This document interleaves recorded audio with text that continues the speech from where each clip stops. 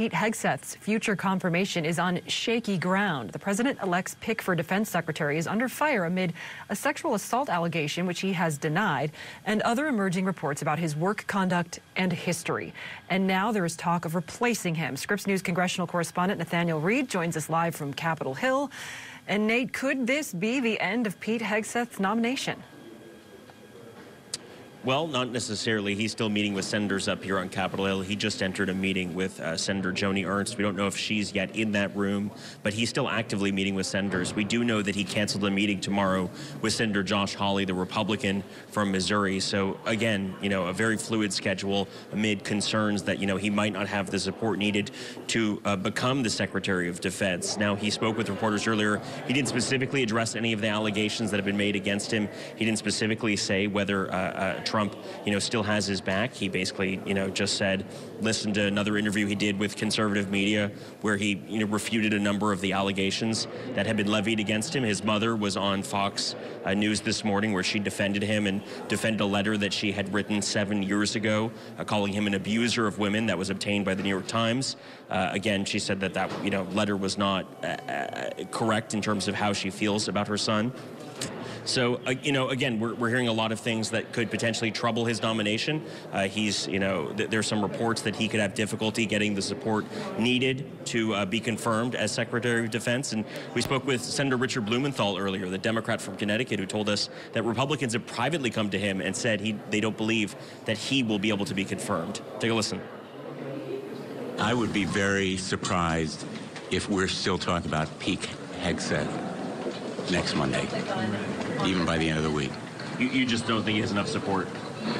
I've talked to 5 to 10 Republicans who have said to me they're just waiting for the right moment to say no to Pete Hegseth.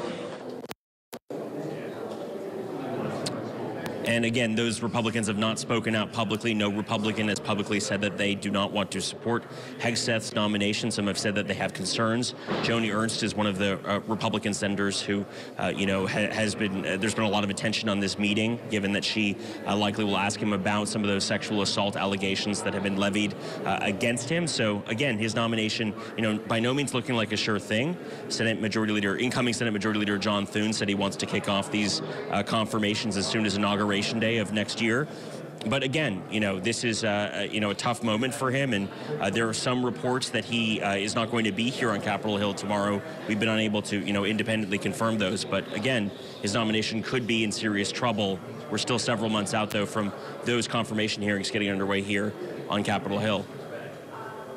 Okay, we know you'll keep us posted on what happens in those meetings. There are other names, though. One of the other people that Trump has floated as a potential replacement for Hegseth is Florida Governor Ron DeSantis. Do you think he could have a smoother path if Hegseth withdraws?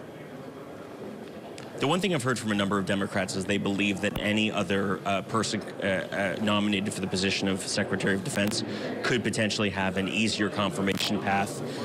Again, not exactly clear that that Florida Governor DeSantis nominated. He's been someone that we understand has been floated internally by the Trump camp, but again, they still haven't publicly given up hope on Pete Hegseth. They're still publicly backing his nomination, and until something changes, it seems like Hegseth is still at least up for the job. The fact that he is canceling meetings, though, up here on Capitol Hill, certainly raising red flags, especially for his ability to be confirmed with enough votes that he needs.